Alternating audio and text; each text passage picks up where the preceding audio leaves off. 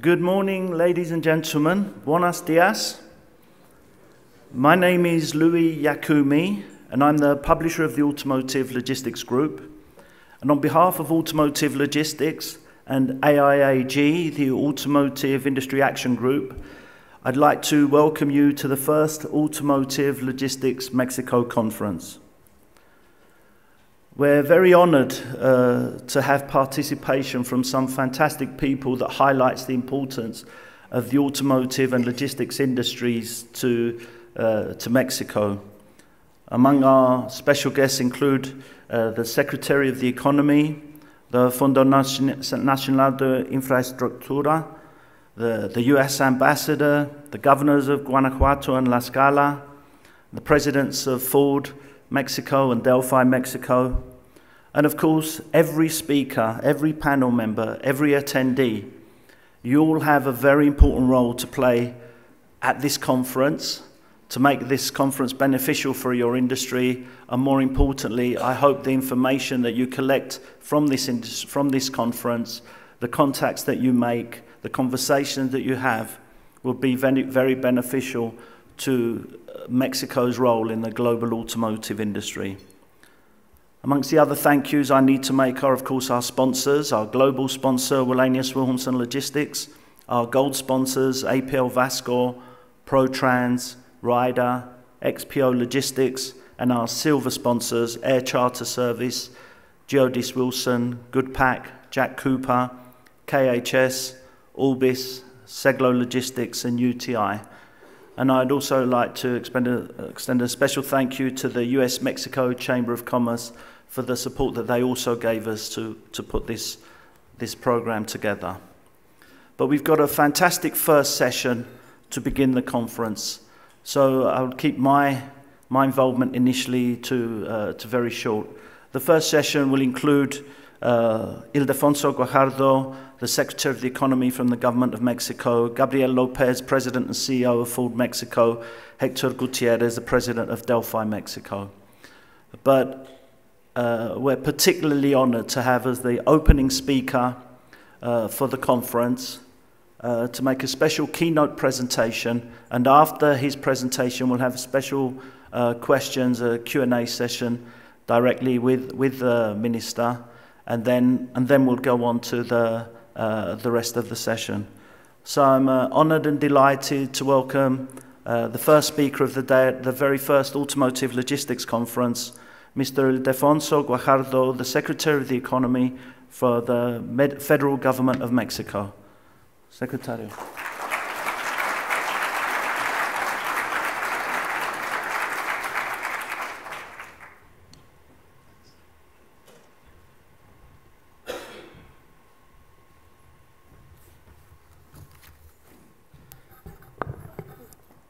Before deciding in which language I will talk, I need to do a search.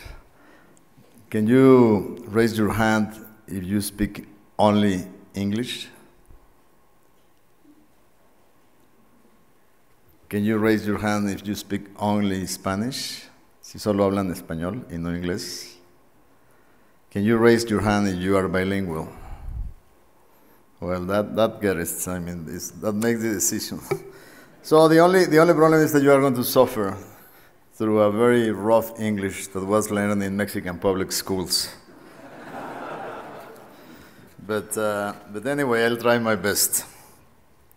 When I was invited for this panel, and let me tell you the truth, there is a very good friend of mine that I met too many years ago when we were doing NAFTA in Washington.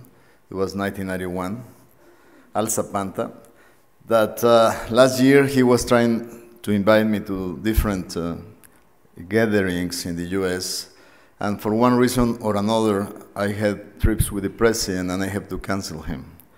So when he invited me to be here with you today, I definitely could not afford to say no, and I had in my schedule this meeting for a long time, and when it came to be on a sector that is of a fundamental importance for the Mexican economy, definitely was a must. So Luis, thank you for putting this together. It's a great opportunity for Mexico to be hosting this type of events. I also like to express my gratitude to Gabriel Lopez, a very good friend of Mexico and somebody that has been committed to bringing the most of the projects he can to the Mexican economy. And thanks to Hector Gutierrez, who represents one of the greatest auto part industries in the country. They suggested for me to focus on this panel, or in this intervention, on 3 points. Why Mexico? How are we looking into perspectives for sales and production? And what will be the future for the Mexican car industry? My staff had prepared some remarks in Spanish, so I'll be trying just to use them as reference when I'm talking about statistics. Let's first review the magnitude and the relevance of what the car industry is today. We have 10 firms in the auto industry, what we call light vehicles, and 11 that produce heavy trucks. The ratio of this industry in our GDP is about 17% of our manufacturing GDP. And it represents 1/5, 1 of every 5 employments that the manufacturing sector of Mexico is delivering today. And when you look at exports, the auto industry counts for 1/3 of Mexican, almost 1/3 of Mexican exports around the world. So by the sheer size and relevance, you realize that you are facing one of the most dynamic and challenging industries in this country. Now, when you look in retrospective, and when you try to go back in history, how did all started? You have to go back around the end of the 60s. A bright Mexican at that point came out with something that was called El Decreto Automotriz Mexicano. And at the beginning, El Decreto, what a set of rules that will allow Mexican companies to assemble vehicles with some requirements that at least certain minimal parts should have been produced in Mexico. It's obvious that 35 years ago, or 40 years ago, the Mexican content was practically non-existent. Through time, aligned with good policies, this has developed to an industry that has been very well integrated to the point where some of the big companies had been developing engineering centers, design centers, where Mexican engineers are contributing to the design and value added in the auto industry in North America. But this happened not just by magic. It happens because there was a transformation in the way Mexico was doing things. When the auto decree started, Mexico was a closed economy. GATT did not exist, what is called today the World Trade Organization. And back in the 80s, 86, we made a very specific effort to join the World Trade Organization that was called GATT. And there, a process of opening the Mexican economy started and reached the highest point when we joined NAFTA, the North American Trade Agreement. When those talks started back in the 90s, very few individuals believed that a set of 3 countries with different levels of development will be able to really join forces to create one of the biggest trading zones in the world with the kind of rules that a free trade agreement will imply. Finally, unfortunately, it did happen. And it did happen because of the commitment of the leadership involved. In the US, NAFTA was possible thanks that you had a visionary president, George Bush Sr., that really bought the idea to impulse this concept. But at the same time, President Bush lost the election, and a Democratic president came to office, and NAFTA was not done. Well, it did require the political skills of Bill Clinton to really make it pass the US Congress. Without the vision of a Republican president and the political skills of a Democratic president, NAFTA would not have been a reality today. So the first lesson we learn in public policy is that it does require temper, courage, but also the willing to make decisions not for the next election, but for the next generation in order to really grasp what is best for society. Because if at the end of the day, you just listen today of what the electorate is telling you, sometimes this electorate is afraid of what is going on in the world economy, and probably their first reaction is to go protectionist. But if you are a leader, you know that free trade, at the end of the day, pays back. And specifically, this industry is telling you about the tremendous payback that the auto industry has been giving to North America, and specifically to the way we do things between US, Mexico, and Canada. At the beginning, when we were crafting NAFTA, we thought we were just creating a free trade zone. Today, we know that we just not created a way to trade things. We created an area where we can put things together efficiently and effectively. Let me keep on sharing some of the numbers. In the 2 first years of President Peña administration, we got either groundbreakings, inaugurals, or announcements of investment for almost $20 billion in the auto industry, which will create at least 50,000 jobs between 2013 and 2018. So this is the speed at which things are happening today in Mexico. I don't know if it's proper to mention specific names. I don't know if all the players are here. But just to make you a very brief set of the big announcements we got last year. Just recently, General Motors announced a $5 million investment. BMW, for the first time, is coming to Mexico to produce the high-end luxury vehicles with an investment of $1 billion in San Luis Potosí. Nissan Daimler Mercedes announced a joint venture for more than $1.2 billion in Aguascalientes to produce the Infiniti and another vehicle from Mercedes. Audi already is well under construction and ready to start production in San Jose Chiapa, Puebla, with an investment of $1.3 billion. Mazda came in with almost $800 million in Salamanca. Honda also with a similar investment in Celaya, Guanajuato. And the list is going on and on. Probably we will have a couple of more announcements that will make us very happy with probably a US company that is very close to make a good announcement. And probably a Japanese company that is almost getting close to finalize a deal.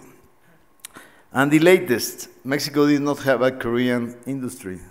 And Kia announced it just recently that it's coming to my home state of Nuevo León with an investment of $1 million to create 3,000 jobs and bringing with them at least 11 companies for auto parts that will create another 3,000 jobs in this region. Now, what were the numbers for 2014? All of them record-breaking. For the first time, our production went above 3 million cars, 3,220,000 cars for year 2014. It is a record. It is 10% higher than what we produced in 2013. At the same time, we became the 7th largest producer in the world, moving up from the 8 number to the 7 number. We kept our place as the 4th largest exporters in the world, number 1st in Latin America. And for the first time, we sold in the domestic market more than 1 million cars, 1,135,000 cars. This figure is putting us close to the last record in 2006, that was 1,139,000. Obviously, the domestic market is the chip on the shoulder on the car industry. The high success is the export market. I will explain what is going on in the domestic market and what are we doing to really advance the domestic market. Exports last year exceeded the 2,600,000 units, increasing almost also 10% from what we exported in 2013. The question is, where are our cars going? 70% the US, about 10% Canada, about 4% Brazil. They also are going to Asia. Now, our fastest growing markets are the Asian markets and Canada. Unfortunately, a very strong growing market, South America, had slowed down because of a sudden change in trade agreements between Argentina, Brazil, and Mexico. From free trade, they went back to quantity restrictions, but our last agreement commit us to have free trade again by March 19 of this year. We are starting discussions on that front. Now, part of the success of these dynamics of the industry, as I was sharing with you, was the explicit decision of opening the Mexican economy. So we subscribed NAFTA, and from there on, Mexico has been a couple of times in transition in the executive branch at the presidential level. Once in the year 2000, year 2006, and then year 2012. And the good news is that all governments, regardless of political parties, had supported strongly a policy of free markets, open economy, which has given us credibility for all the industries that see Mexico as an excellent platform for reaching other markets in the world. Today, after 20 years of enjoying NAFTA, we have 10 agreements with 45 countries around the world that give us access to more than 1 billion consumers in the world.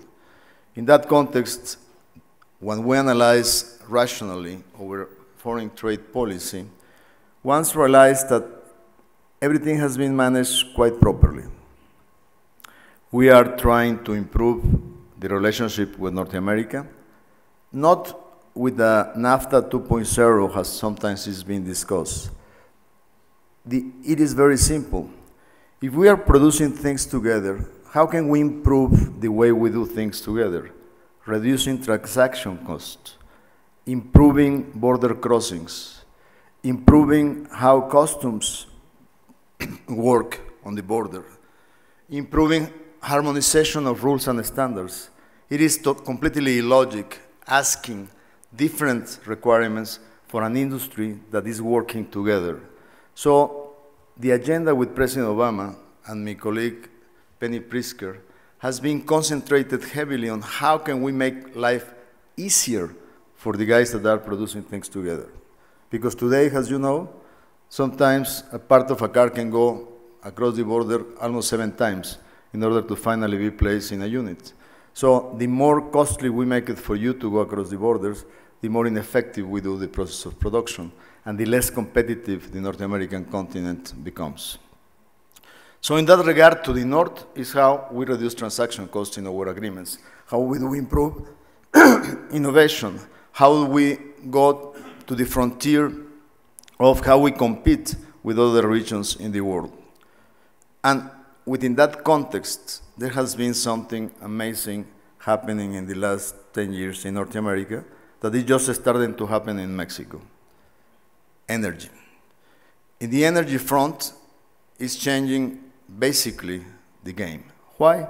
Because just like we have a demographic bonus in Mexico, where more than 50% of the population is younger than 60 years of age, which gives us a tremendous potential for labor force and trained labor force, the same happened with energy. We have an energy bonus in North America. With gas shale at 2.9 per million BTUs, is 1/3 of, or 1/5 of what they are paying in Asia or what they are paying in Europe. That will reduce the cost of electricity. As a matter of fact, starting in January, the cost of electricity for industries in Mexico has been reduced by 16% because we are getting away from diesel and combustóleos to use gas that is less contaminant and is less expensive in the production of electricity.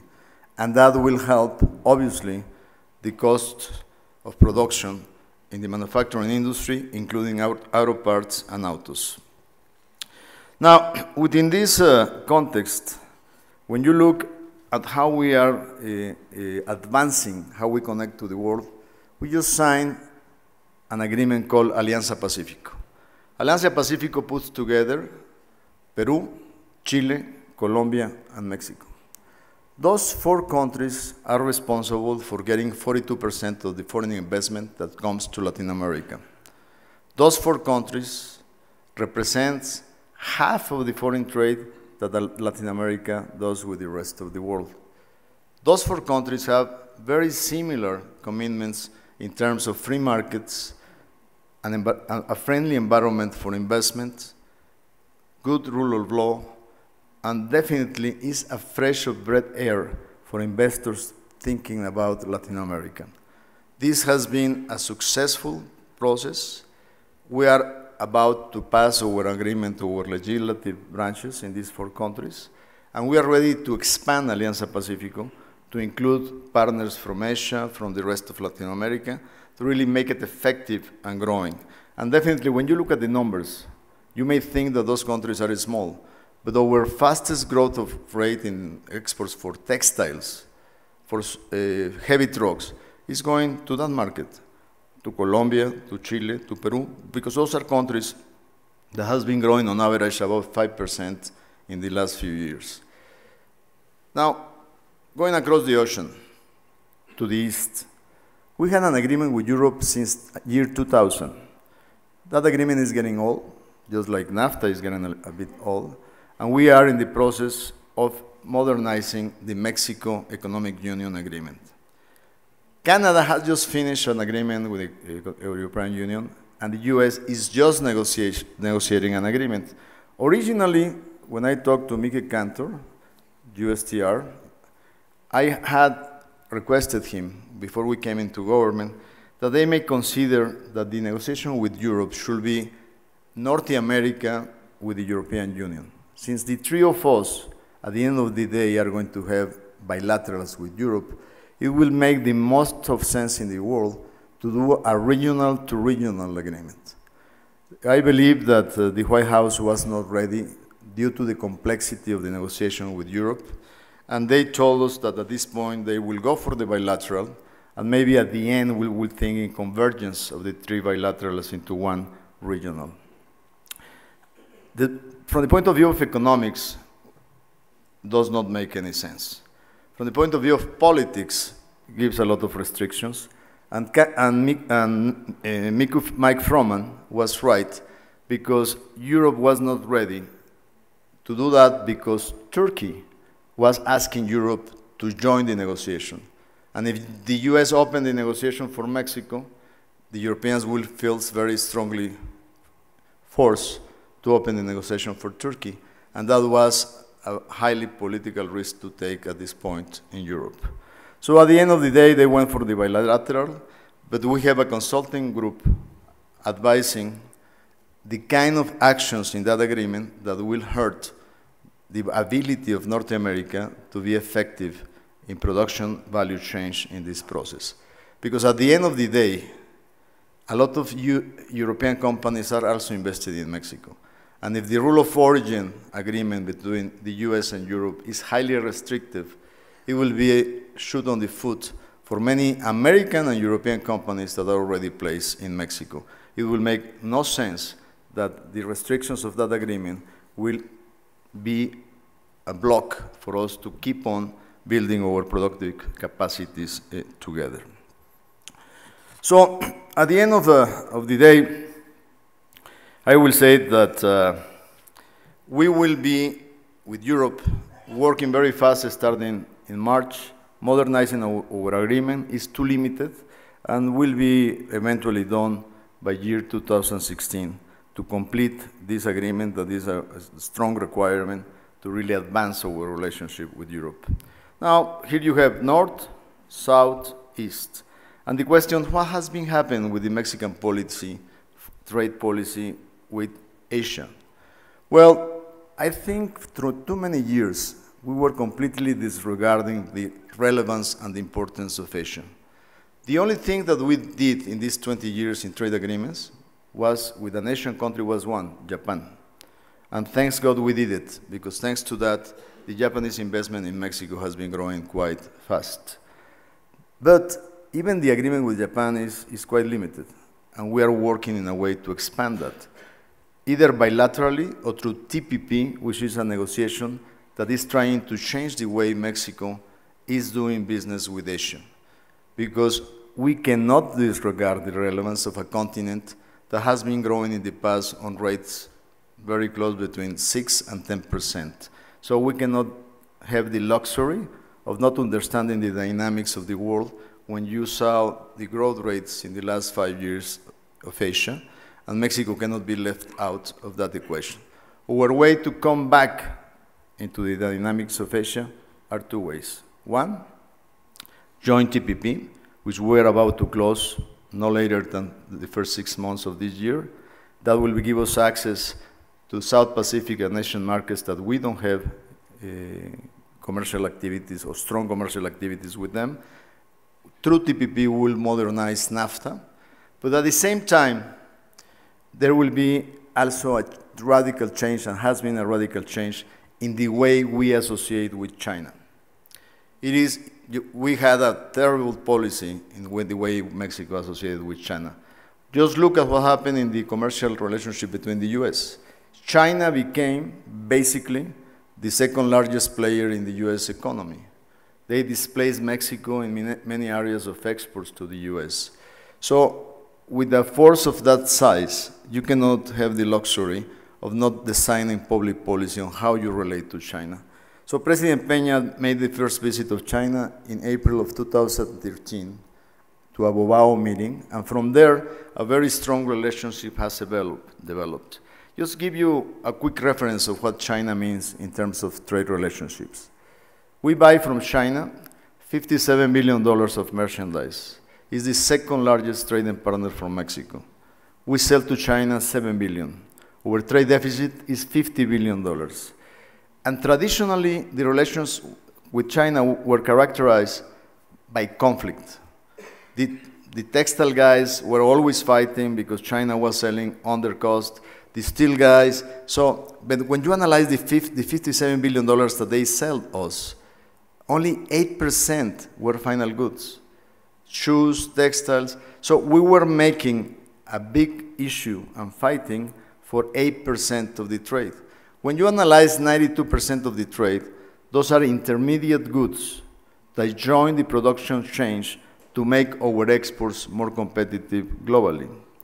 Obviously, we don't like that very much, but that's the reality. Our challenge is how we substitute our own inputs made in Mexico to little by little replace imports from Asia and give more value added to Mexican production. But in the meanwhile, the 35% of value added in one industry of Mexican goods will not be able to go and be competitive if we not bring in inputs from the US and inputs from China. Every dollar that we export has 38 cents of US content, just to give you an idea of how interlinked the US and the Mexican economy are.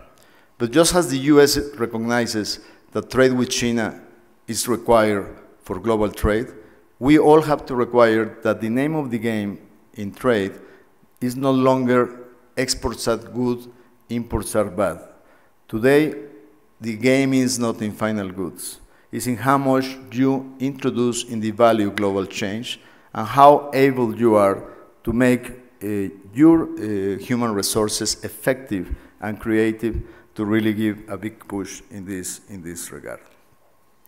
Now, looking ahead, what is in front of us and what we want to really develop?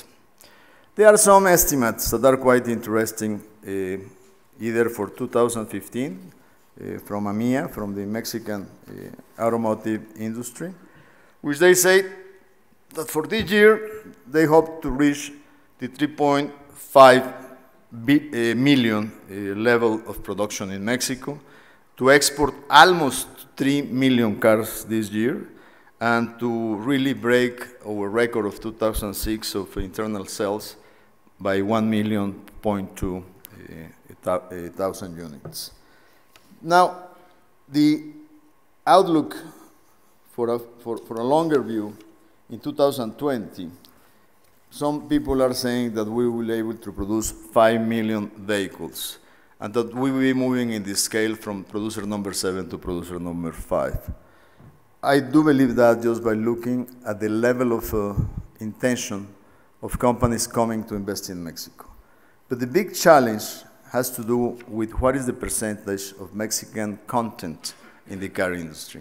And that's what is very important, your presence here, for the ones that are already here to assure you that the future looks bright, and for the ones that have not invested to encourage you to find your if you need a partner or to make a decision, will be in the best disposition to help you find the best possible deal and location for your investment. What are we doing different in the internal market that we had not done in the past? First of all, we had a tremendous problem with the international in Mexico of used cars from the US. Unfortunately, these cars, used cars, were not meeting environmental standards of technical standards.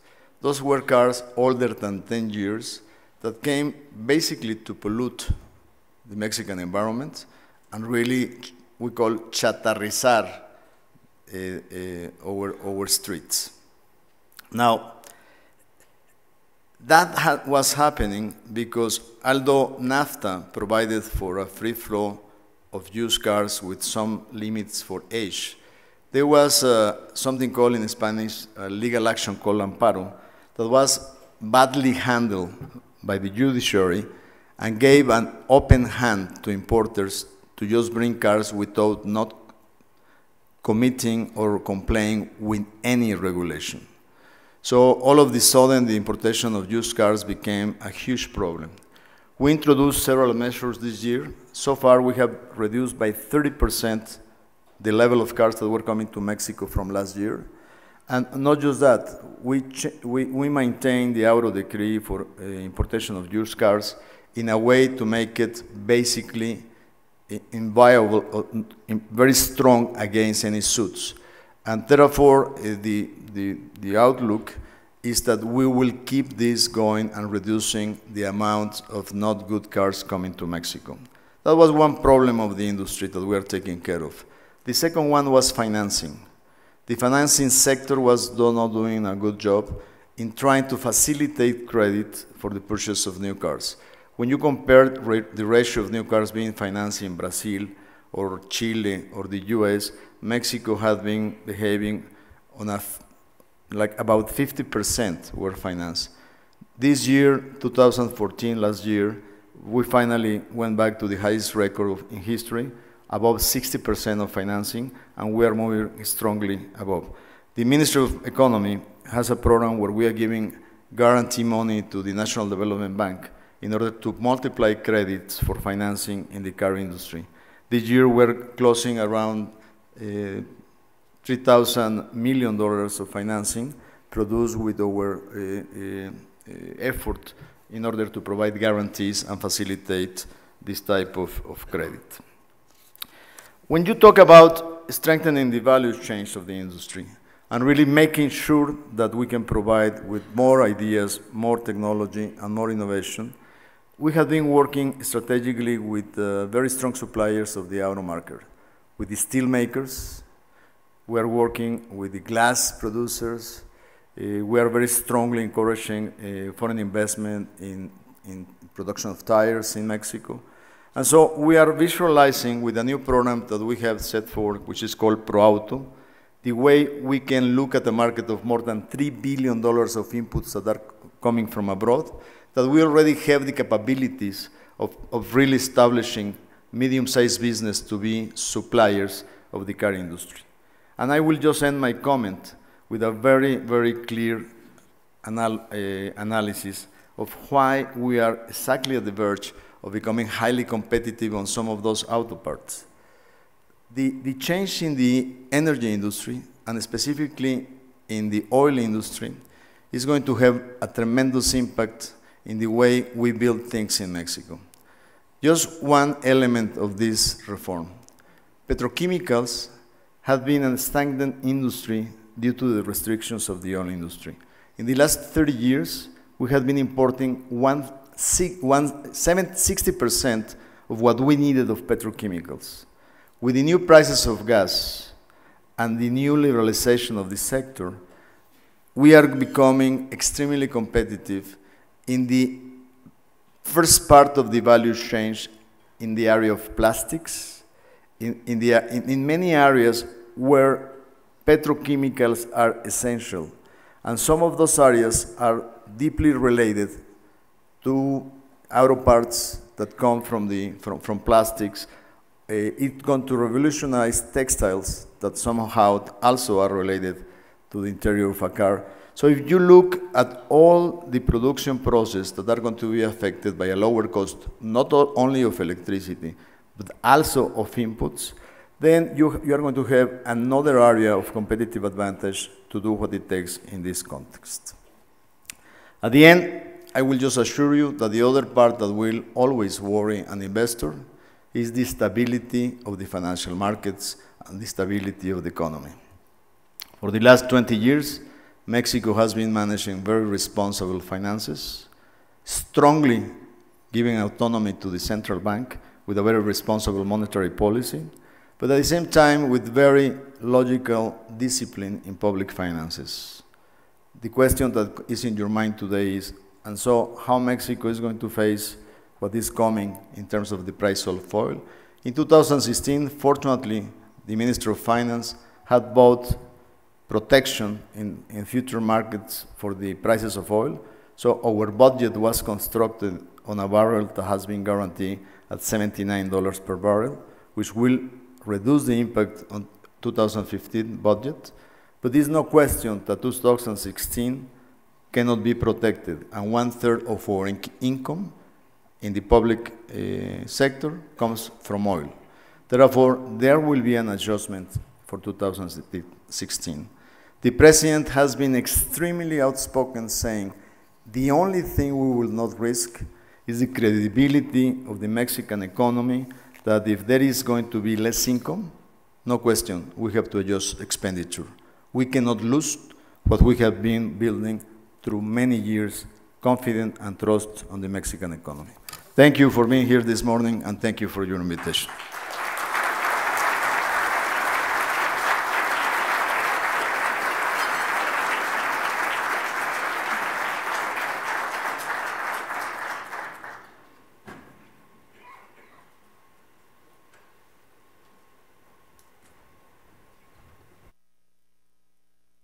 So thank you very much, Mr. Secretary, a fantastic opening and very positive presentation on the Mexican economy, how important the automotive industry is, and the investments and the benefits of Mexico for the global automotive industry. So now we'll take some questions specifically for the Secretary now. So if you have a question, please raise your hand. Wait for the microphone to come to you to make sure we can hear you clearly, and then you state your name and the company you are representing, and you can ask the question in English or Spanish, whichever you prefer. So because we haven't got so much time, I'll throw it out immediately to you if there is anyone who has a question to begin with. I have some questions here, but it's only fair to give you the opportunity if you want to ask a question. Okay, well, I'll ask the first question. We talked a lot, Mr. Secretary, about the importance of the automotive industry, and also the potential growth globally. Inbound, the parts coming in, and also outbound, and the vehicles and the parts that are being manufactured within Mexico being exported to Asia, to China, to Europe, hopefully soon. North America is already strong, but what makes all of this possible is good logistics and a good logistics infrastructure. So we heard about how important automotive is, but how important is developing the logistics infrastructure and industry to, from, and in Mexico?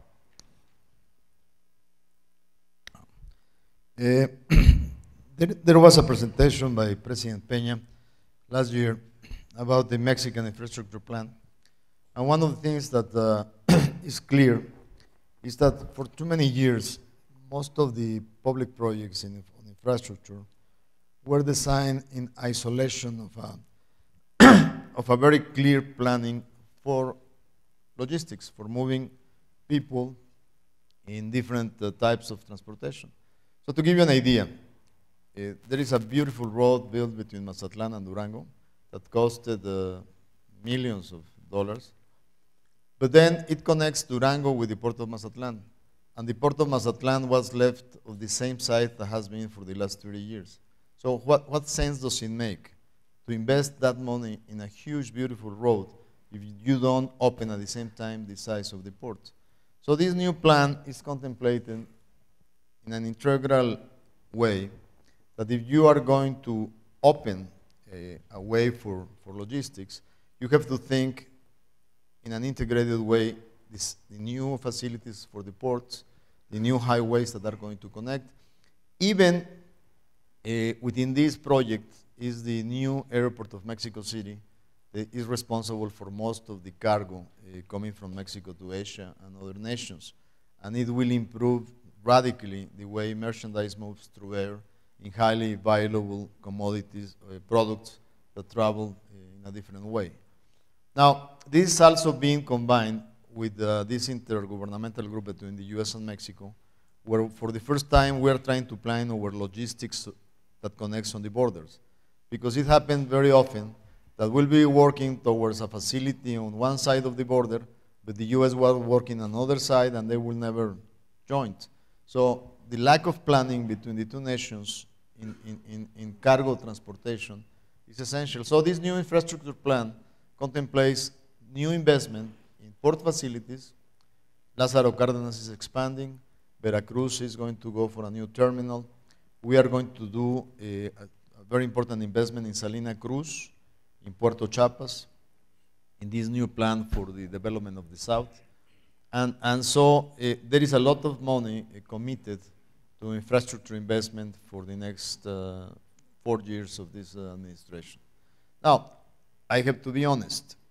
2016 is going to be a tough year if the price of oil levels at around $55, $60, and that will have definitely an impact. The president is going to do his best effort that any shortening or reduction of expenditure will fall on current expenditure, and he will try to impact the least possible capital investment or infrastructure investment. But the plans as they stand today, they are very ambitious plans in terms, because we are very aware that one of the things that we have become very attractive is that we are in the crossroads between Asia, Europe, North America, and South America, and logistics is one of the most important parts of the full game.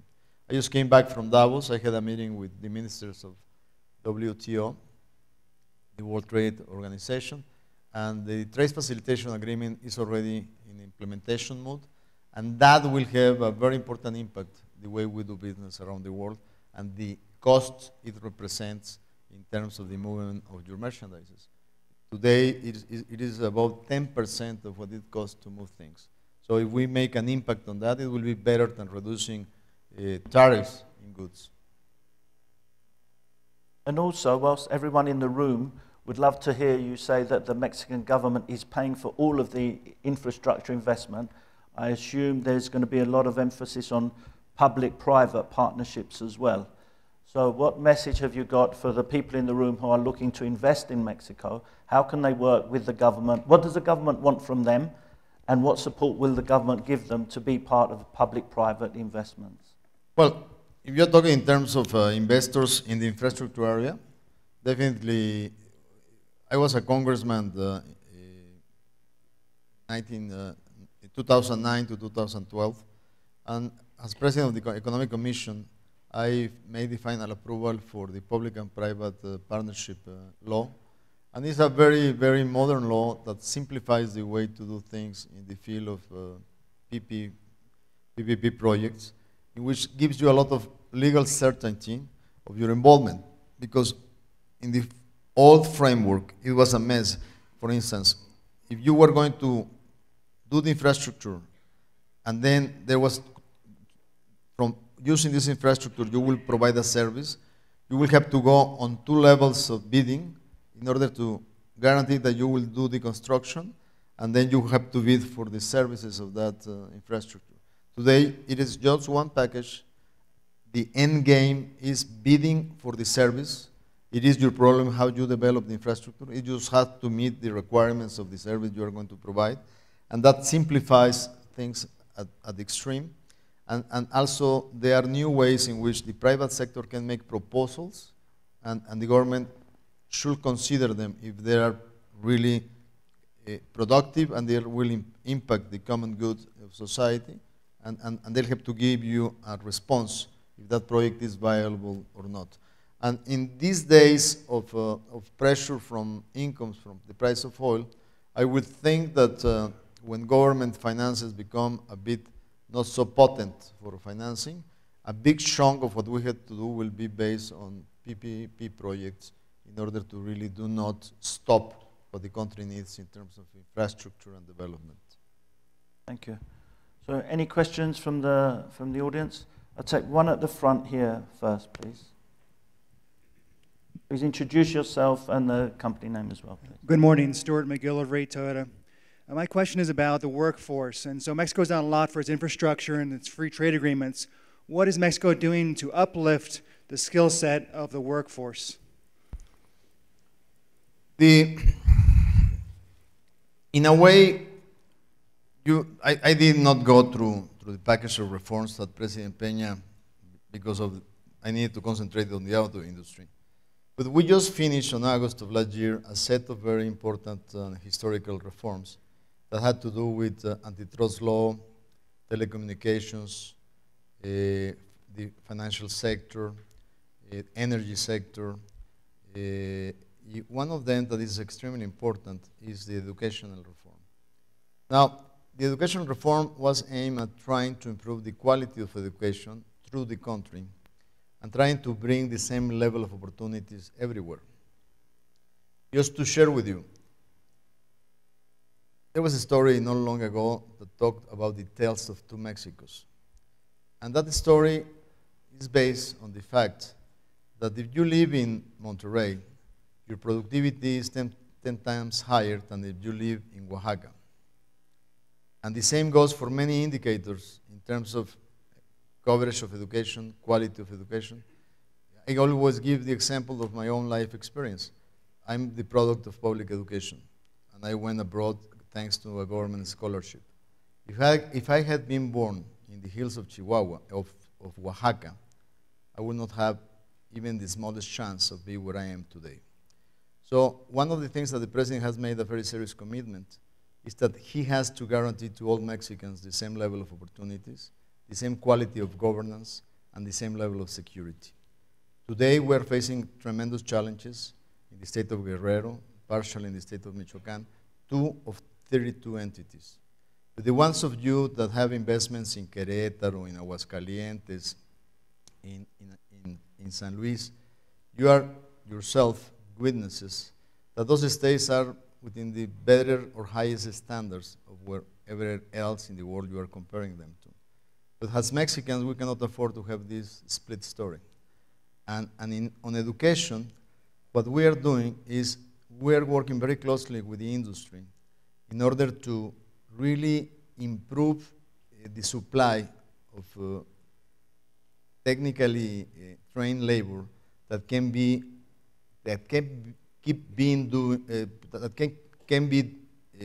a very good source of supply for the future. One of the success stories is that today, so far with the developments that we had, most of the industries have been very happy with the quality of labor. And they send them to be trained in Germany or send them to be trained in the US.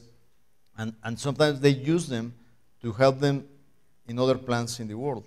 But you are right. If we do not work hand by hand with the Minister of Education, the intermediate level of technicians, and the industry, in order to keep growing the supply of labor force, if we don't care for that, then at some point in the next 5 years, we are going to have a shortage of good quality labor force.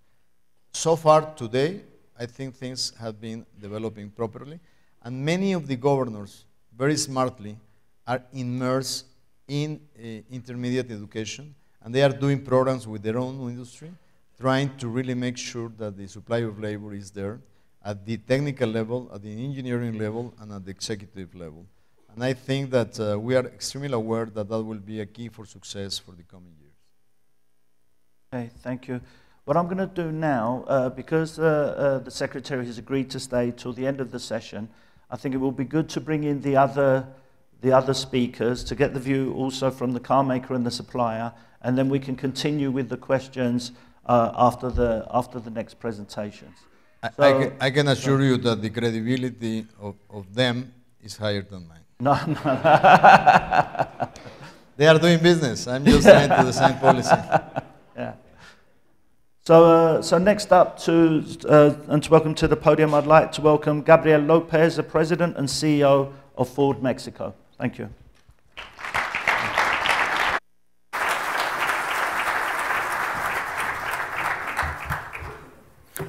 Bueno, así como el secretario les hizo levantar la mano a los bilingües, ahora los voy a hacer trabajar en español. To raise your hand to know who are bilingual people in the audience. Now I'll put your brain to work and I'll change language. Time is short. This is the agenda. I'll share with you the size of the automotive industry and what is the scale. What volume are we talking about? And of course, what is the size in particular for Ford and the logistics necessary imposed by Ford, imposed on Mexico and the plans into the future on the part of Ford. As you can see here on the slide, we have had significant changes in relative competitiveness of the different regions of the world. As we can see on the slide, Brazil and Australia have basically lost competitiveness significantly. Mexico and the US, in a way, have maintained the relative competitiveness they used to have in the past. And we also see some regions like Europe which have lost competitiveness, not at the same rate than Australia and Brazil, but they have been lagging behind in regards to those being the leaders in competitiveness in the automotive industry. That is Mexico, USA, India and Thailand. Later on you will see how the automotive industry is focused there. Competitiveness is key to maintain a profitable business into the future. Here we have some other pieces of information. Which ones are under pressure? Those economies that have not been opened to the world. We see Brazil, Russia, China. Even China has had a dramatic cost increase in recent times, which has to do with labor, the pressure on logistics, and it also has to do with several infrastructure issues they face. Yes, China has been working on this, but not at the same speed as demand and supply grow. When we see who are the rising stars, what we are talking about in the end, we're talking about Mexico and the US. The US, clearly, after the main crisis and the fixed cost adjustment, sets it in a different competitiveness condition in comparison to the past. For the US, the exchange rate and monetary fluctuations will be important to see if the competitiveness is maintained in the future. Mexico, because of the enormous effort as described by Mr. Secretary in terms of infrastructure and attracting investment, and also with through investment, the global competitiveness of the country goes up. When we compare the main countries in terms of automotive production, we see the ones growing faster. Mexico ranks 3 in terms of growth in the industry. Then we also have China, which grew in 2014 more than 200%. The industry is growing very fast and the production capacity has to go hand in hand. Thailand, of course, India, of course, and Mexico, of course, have grown. This is the consequence of what we saw in terms of competitiveness in the previous slides.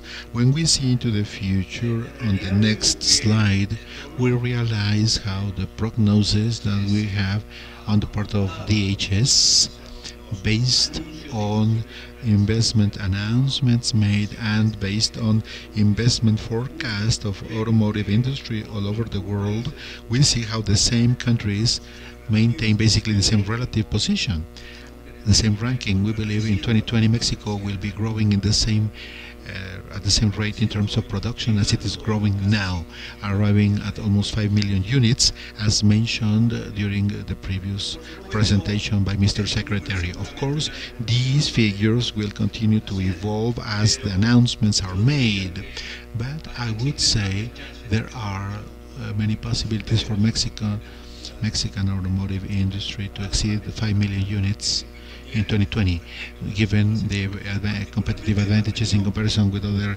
economies in the region and in the global context. Where the Mexican government has worked and continues to work. Now, when we see the importance for Ford Mexico, we see that we, and I always say it in-house, we have discovered Mexico. Many years ago, Ford Motor Company has presence in Mexico. In fact, this year we're celebrating 90 years physical presence, but certainly we sell cars here for more than 100 years. Mexico is the fourth country in terms of automotive production for Ford, and is the Ford engine production, as you can see on the screen, higher than Canada, Brazil, Spain in terms of car assembly and engines, exceeding the number of many large economies, certainly over behind England, the US and China. Now, in logistic terms, because logistics is as important to us, because not only do we manufacture cars and engines, but also we acquire many inputs, not only from Mexico and North America, but also from the rest of the world. As you can see, Mexico is the second world supplier for inputs for Ford. Certainly, China will grow at an important rate in the coming years as auto parts industry is developed in that country and as we develop with more products. But you can see on the chart, Mexico is in second position behind the US. 13.9%, 14% of global acquisitions represent $2 billion of inputs that Mexico acquires from Mexican vendors. Certainly, several of these 12 billion have components from other countries, and in the bar graph to the right, this is the forecast growth for the year 2017, 20% of combined growth of the vendors industry in Mexico, and this is not related to the investments of automotive industry in Mexico, but also from global vendors of parts to meet the challenge of these new demands. For Ford Mexico, we don't need a supplier with cheap input. We are interested in having an engineering center in Mexico, and this, as you can see, in the past 7 years we have grown the Center of Engineering in Mexico, and today we have 8% of the headcount from engineering of North America. North America supplies 30% of engineering services for Ford Corporation worldwide.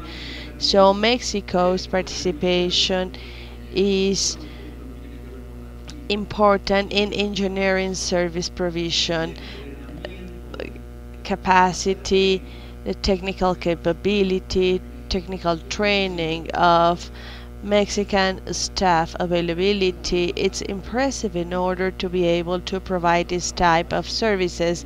I'm not talking about sketchers or basic engineering works, but we do have some highly specific areas in the Center of Engineering Design for complex system with a sophistication level that is high and will continue to be higher into the future, and our forecast is to grow the participation of Mexico's engineering for Ford. We had discovered a stone that will be polished all the way to be a diamond. Certainly this comes with saving costs, localizing this workforce, but the quality level of deliverables from the engineering departments in the year 2014 has been better than quality from the American and German Center of Design. Now, talking about logistics, as you can see, our logistics system is rather complex. The size of our operation is complex. This is not only to manufacture vehicles or engines. We must take them to local or foreign plants in Europe, Asia, North America, and take this manufacturing material, which is not exclusive for North America but to other regions of the world as well. So from suppliers we have all the elements in this chain to be able to control it. We use trucks, ships, railways massively. We fly material as well, to a lesser degree certainly, but we continue to design our network to assure the lowest cost possible and the higher speed of goods in trade. We have the highest speed of turnover in Mexico. We require consolidation in order to make sure that the goods arrive in time, and as you can see, we ship regions from all the world.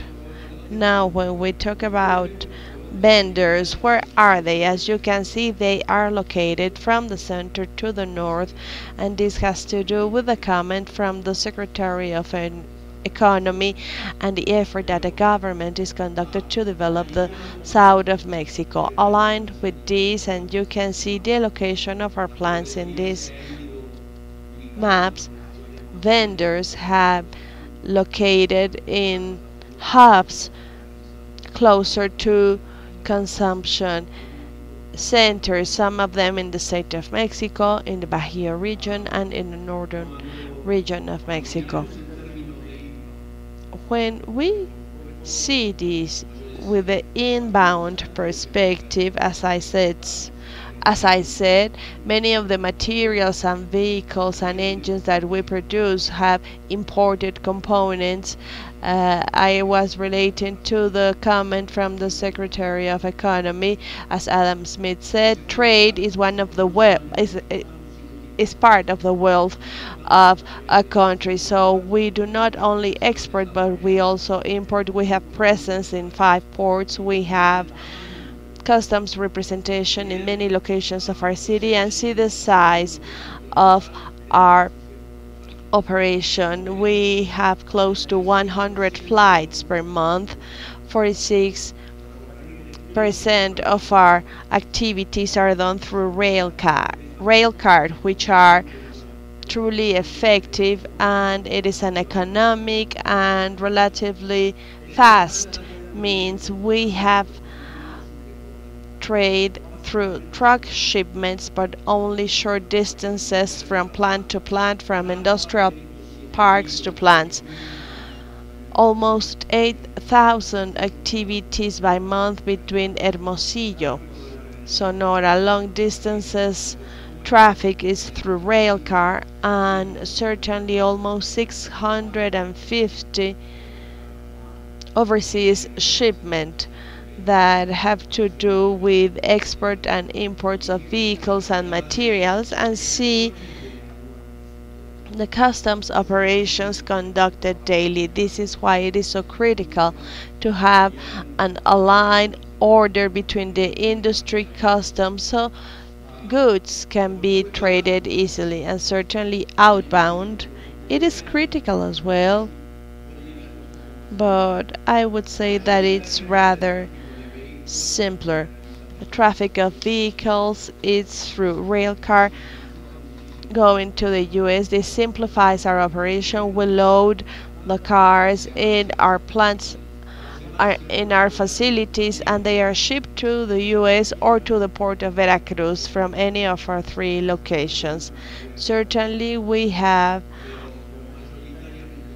a certain amount of cars dropping. We try to avoid congestion of roads. This is an issue for the automotive industry. That's why we try to avoid truck shipments. And certainly we import and export cars worldwide. These are wonderful vehicles that I invite you to buy one of them.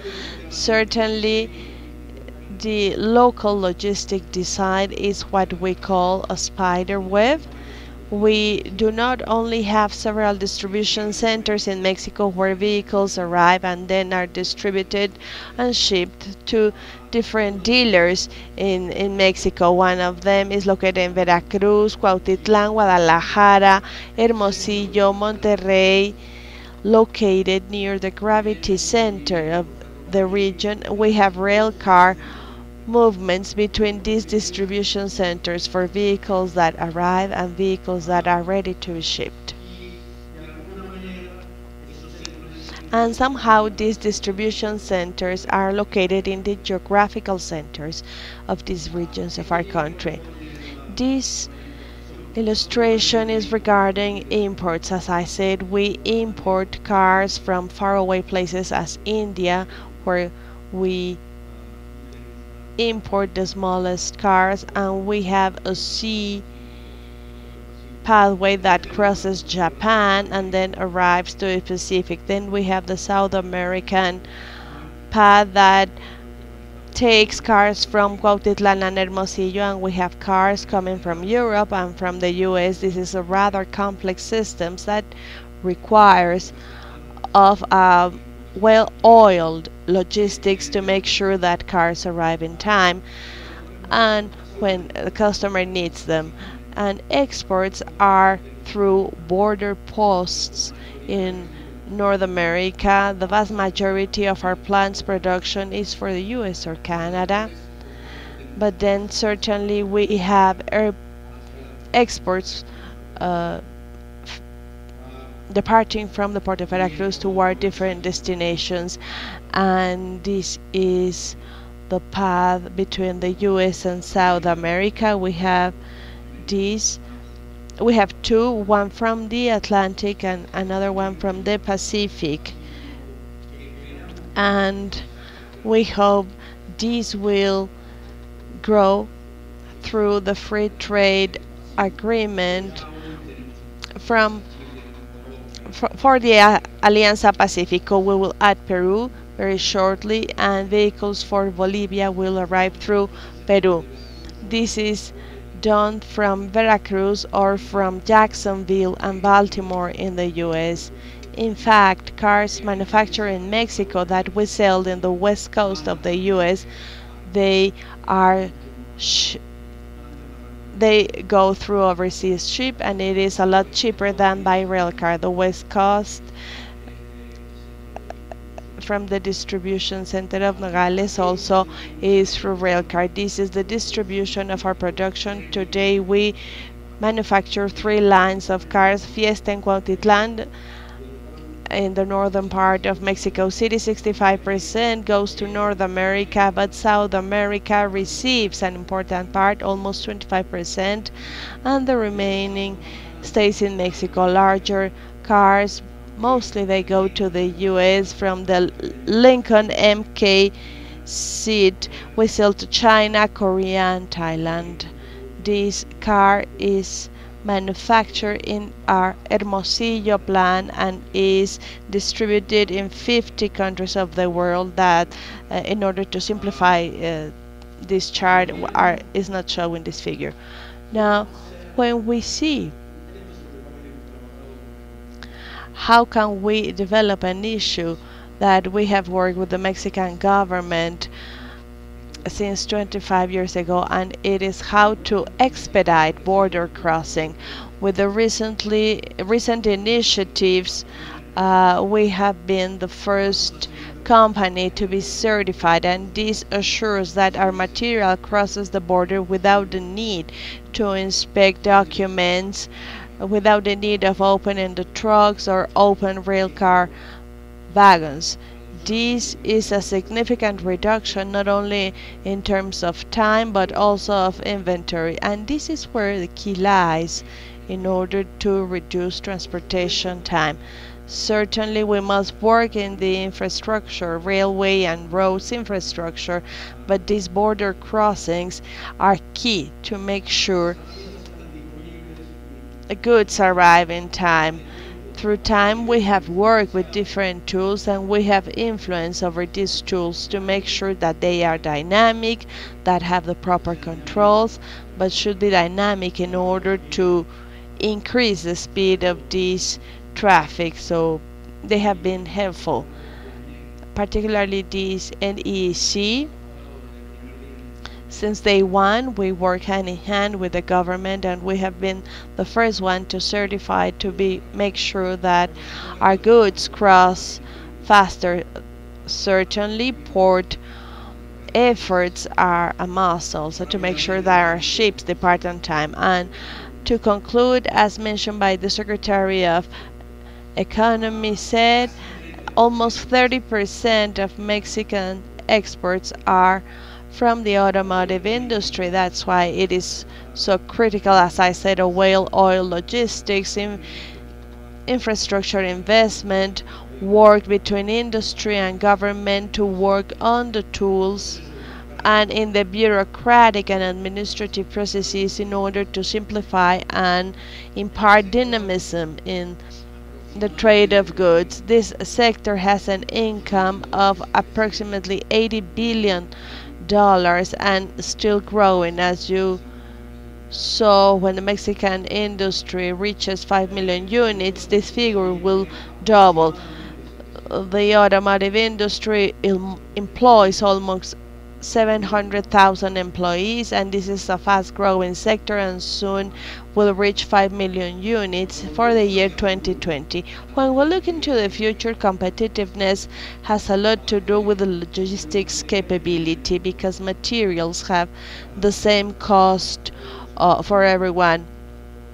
Steel, aluminum, plastic have the same price for everyone, so logistics will make the competitive difference. The suppliers base will increase even faster than the automotive industry. Thus there will be a need of trading goods between vendors and vendors to plants, and from vendors to exports and imports. So by consequence, this volume will have a significant growth. Certainly our logistics network, which is complex and sophisticated, but we must work on continuous improvement. And the capability to improve our logistics will determine the location of plants. So, Mr. Secretary, if your interest is to develop the South region, a logistic network position in the southern part of Mexico will be a good trigger for investment there. And certainly, we need stability in our systems. That is why we must continue working in expediting these systems. So thank you so much. Thank you for your attention, and I am up for any question.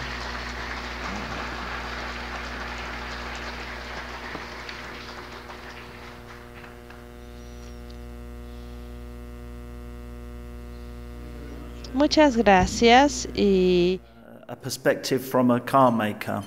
Obviously, just, we are overrunning this session time-wise, but I think there's such good presentations and for some of the most important people in the industry. So I'm going to, we'll let it flow a little bit longer, and we'll include some more question times at the end. So next up, now we will hear from the supplier side, the tier supplier side, very importantly. So I'd like to welcome to the podium Hector Gutierrez, the president of Delphi, Mexico. Thank you.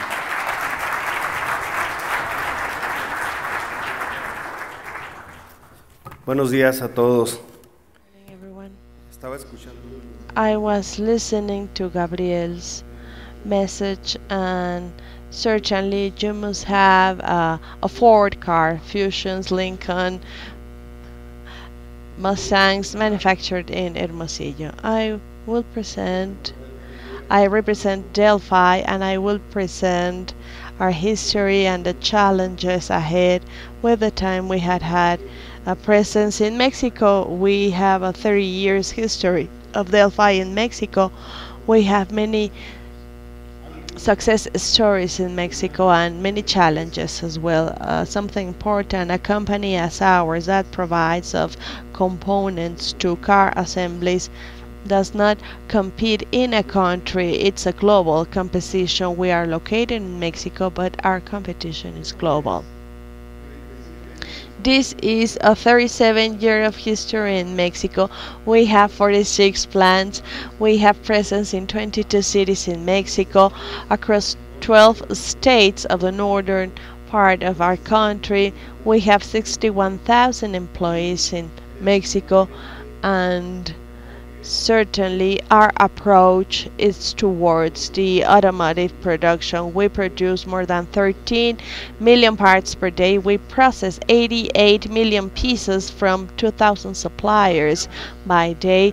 We ship close to 20 million parts every workday to 8,000 locations from diverse customers, and we have a 99.5 on-time delivery, and in quality we have less than 2 parts rejected per million.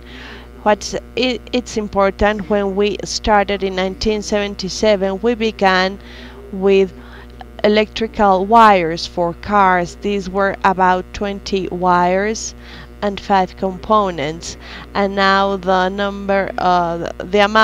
quantity of wires in Mexico by year, it's equal to close to 7 million kilometers of wire. This represents 9 times from the Earth to the Moon per year. And this has to do with logistics. When you move such quantity of components, when you ship such amounts of final products, logistics comes to be one of the most important elements in the foundation of success for a company as Delphi. We have an engineering center which is one of the largest that we have in the world. In 1995, we broke the paradigm to be only an assembly company. We began designing, testing components and products globally used in our company for our customers. We have more than 1,000 records for invention and more than 300 patents. This makes us really proud, because most of these patents and invention records are by Mexican engineers. We are located in Ciudad Juárez, Chihuahua. We are focused in 3 mega trends, which are safe, connected, and environment. These are the ruling axis for our designs for our customers. This is a model to develop capabilities in this design center. And we must consider and design according to innovation trends that are requested by our customers. Here you can see some examples with all the smartphones. Since their creation, they revolutionize our industry in many cases, and one of them is to change design and connectivity with the car. This is an example. This is a video of 3 minutes which is focused on safety, another element from auto manufacturers. They are focused in improving safety of their cars, and just for your information, there is close to 150 million accidents related to a vehicle. Hello everyone! Welcome to my family's version of the much-loved classic, School Drop-Off. Please meet my sister, your typical overachiever with a heart of gold. This is my brother, fully equipped with standard older brother features. And Dad, one of the best on the road. And me, your trusted narrator. On with the show. Thanks to the engineering team at Delphi, passionate about making a difference and dedicated to intelligent innovations that matter, I don't have to be a backseat driver. But I do spy a car backing out of its driveway a little too quickly for my taste. Thankfully, our radar and vision fusion system has detected the closing distance and speed between cars. And Delphi's 360-degree sensing provides a full scan of the road ahead and around our car. The data, along with the GPS and navigation technology, alerts Dad to the fact that he's going to need to stop and avoid an uncomfortable conversation with our neighbor. Can you get enough of how effective this technology is? Though Dad always keeps his eyes on the road, why not have the car co-pilot a while? Because distractions can fly in from anywhere. With the automated driving system engaged, Dad is able to settle him down. Good thing, 'cause I see traffic slowing down. Delphi's radar and vision fusion system has picked up the closing distance and speed between the cars. A 360-degree scan of the road, with the GPS and navigation technology, provides road conditions, determining that it is safe for us to change lanes, avoiding the slowed traffic. This time, our car completes the maneuver on its own. One day he'll realize that this is far more interesting than that. There are times when Dad distracts himself, like every time he tries to figure out who this week's love of her life is. Yoo-hoo, driver. Seems we are veering a tad. However, in the trusted hands of Delphi's award-winning radar and vision technologies, our car sticks the drop-off landing. I so look forward to the dropping off part of drop-off. I get to marvel at Delphi's unique extensive portfolio of automated driving capabilities. Complex, yes, but delivering simple and important driving improvements. And I get to experience today how driving will be for me when these flywheels are mine. And above all, drop-off means I finally get to be more than a backseat driver. Esa tecnología existe actualmente en muchas partes del mundo. This technology is available in many parts of the world. Many cars already bring it integrated. It's surprising. 10 years ago, this was just an idea for the future, and now we see cars with great development in order to prevent accidents. And this is a positive picture of Mexico that the Ministry of Economy explained thoroughly, and is related to the number of investments and what the government is announcing as impact of its measures. I think it's important that this type of messages and images will continue to sustain and support in the world. Also, different announcements from Mexico that certainly will change Mexico's image abroad, aside from increasing productivity with these projects. I think that one of the things that we see in any company we see an objective and we see it in a straight line, although reality is that oftentimes this line is not straight.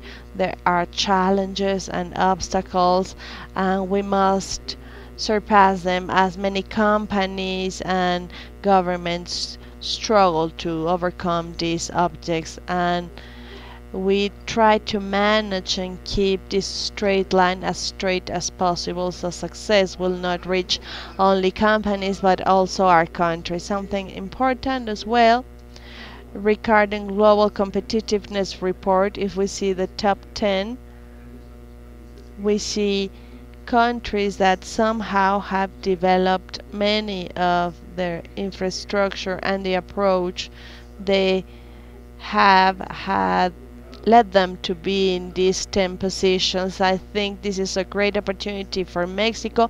Mexico is in the 61st position out of 144. Certainly it is a great challenge for us as country and as companies. And yes, certainly we want to be in this top 10 list in competitiveness. Talking about roads in Mexico, we have 133,000 kilometers of roads in Mexico. This is important for logistics. What is important is that these 10% of these roads are 4-lane roads, and this is what logistics suppliers use, and the challenge, I think, lies in how we continue to build in this network, how to take it when there is not available at an affordable cost for logistics providers. Talking about logistics performance index score, if you can see this graphic, how we are according to the World Bank, how we are ranked, when the objective lies in this 5, we are above 3.2, but certainly all of these countries have made important breakthrough to be in these positions. We continue to work to move and reach this 5 score that will benefit our logistics suppliers from companies. This is a breakdown of parameters. You can see here how we are doing. We are ranking number 50 out of 160 countries, and here we have each one of them, how we are categorized by the elements that they measure for this ranking. Even with all the changes that we have had, we see there is room for improvement in some of the areas.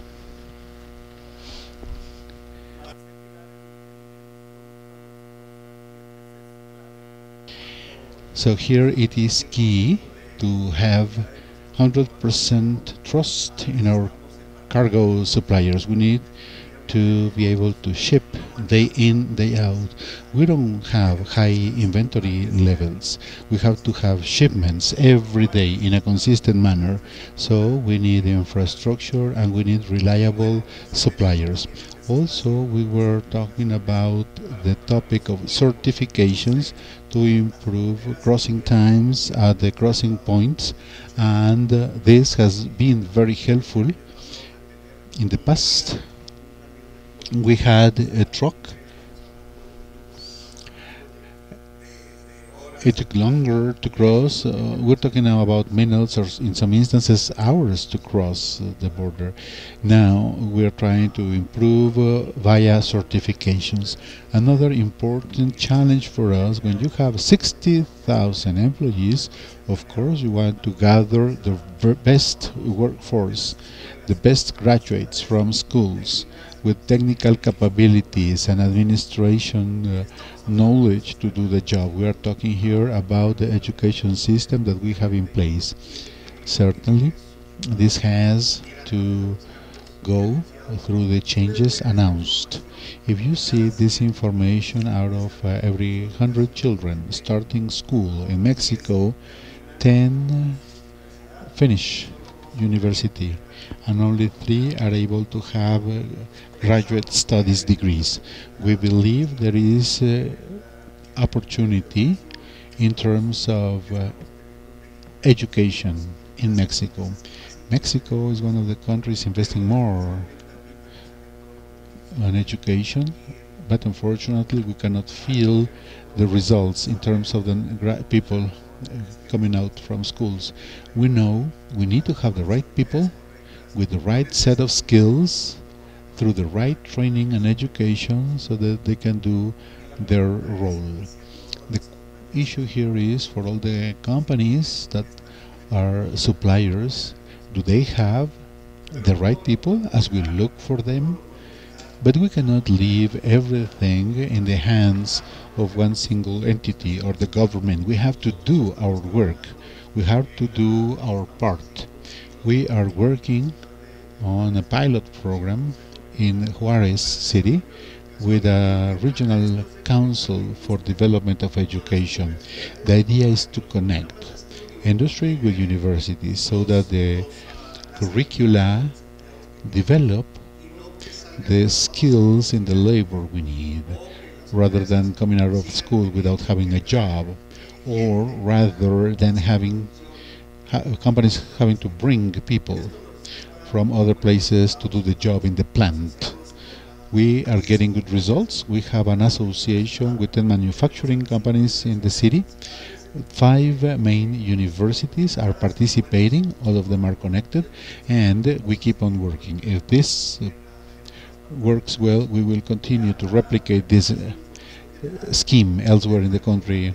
Delphi buys 18% of direct materials from Mexico and 96% of indirect materials.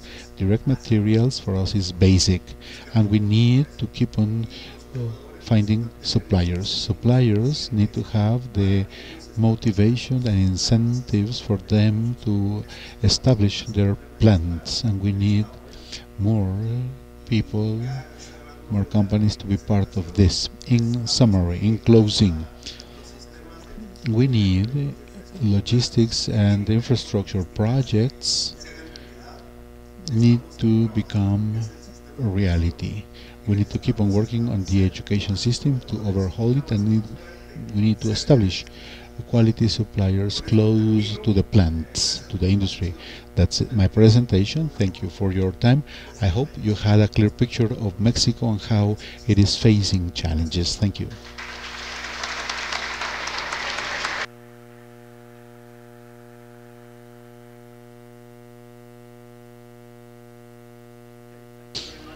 Mil gracias.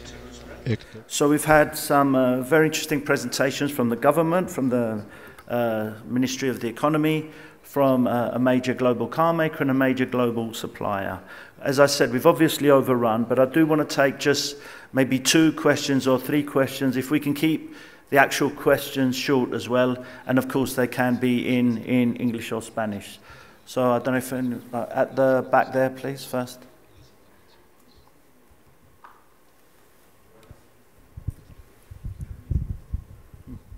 Okay.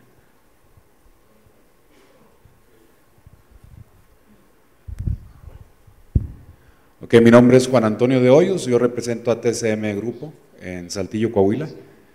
Primero agradezco la invitación, yo creo que ha sido unos exponentes muy importantes. Y para el señor secretario tengo una pregunta. Yo creo que estamos hablando mucho de infraestructura, ahorita ya se está congestionando mucho. We have congestion in Nuevo Laredo from north to south highway. Is there any investment, any plan for that part? I think we need to standardize and have wider highways. Just as general information, the airport, Laredo Airport, is the only one with the Mexican customs and Mexican and U.S. customs on the U.S. side. It is worthwhile to let you know that you can make use of that airport for that region to expedite the paperwork. Está activado, sí. El aeropuerto que hace referencia es el aeropuerto de The airport, is that on the Mexican side or on the US side? Yes, we're talking about Laredo, Texas, US side airport. At this step, at this time, I can give you good news. It's very likely for the executive of Mexico, executive power, to prepare a proposal for the legislative power, so there is a consideration of 2 or 3 pilot programs for custom for clearance in Mexico. Historically, we have tried. There is a pilot program in Fosco in Chihuahua, and also in another location in Cabos Baja Airport, where we are able to have the model between custom officials from the US can dispatches, so it is cleared the merchandise from the point of origin to go through customs to the other country. The problem is that officers from another country cannot carry weapons in the Mexican side. That's according to the law. There was an analysis made, and this has to be also discussed with the legislative power, because that would have a great impact positively in the cost to have clearance from the point of origin at the airport and on the border. Of course, we would start with pilot programs. Another thing about infrastructure, what President Peña did with President Obama in the high-level economic group headed by the Vice President of the U.S. and the Secretary of the Treasury of Mexico. I am a technical secretary for that group, and we had this work on specific objectives for customs, for border issues and regulatory convergence in terms of planning and infrastructure for border communication. What we are doing is to define objectives. This year we already completed the railroad Tornillo crossing. It will be open in the weeks to come. We also concluded and worked on another crossing strategically planned to open simultaneously elsewhere on the border. And we are working with all the facilitation terms for the reliable traveler, reliable trade and other programs, so as to have security at the crossing points. The topic of the overcrowded Monterrey-Laredo highway, basically at the crossing point, which is the most important part, also is going through some other crossing points in different parts of the border, and this is part of the strengthening the infrastructure. I do not have any information about the future plans for that highway segment. The logical thing would be to open alternatives for crossing points, so that there is a faster process to go through. Among the good news for logistics, after 20 years of struggling for the U.S. to acknowledge the opening for transportation service, finally the Department of Transportation of the U.S. opened the registration for Mexican companies, so that regarding ground transportation they do not have to change the trailer, the containers, because Mexican companies outside of the pilot program could not go into the U.S. Finally, we achieved that. This was already approved. It was effectively seen in the pilot program, and the registration is starting, so there is logistics from end to end without having to switch after crossing. We can be in touch. What I can provide you information regarding the northbound highway to Laredo, and also any other information regarding expediting crossing points. I don't think we really have time for any more questions, but I think that the information that the three great speakers provided in this session has been excellent, and I hope a great start to the conference. So I'd really like to thank the opening speakers, Ildefonso Guajardo, the Secretary of the Economy for the Mexican government, Gabriel Lopez, President and CEO of Ford Mexico, and Hector Gutierrez, the President of Delphi Mexico. Thank you very much for giving us a great start. Thank you.